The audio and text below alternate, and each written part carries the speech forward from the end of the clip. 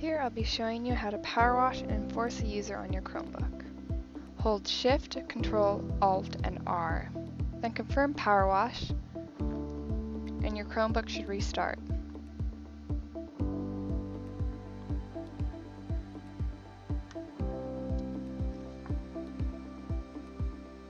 Once you've successfully power washed your Chromebook, sign into your own account to make sure that you are the admin. Go to the bottom right and go to the settings.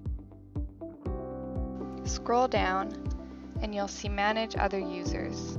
Now you want to disable guest browsing, disable supervised users, and enable restrict sign-in to the following users.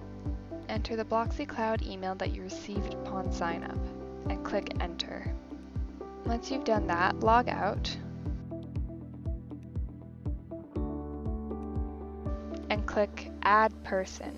Then enter the Bloxy Cloud email and password. You can verify that the Bloxy extension has successfully been installed by going to Extensions in your Chrome browser.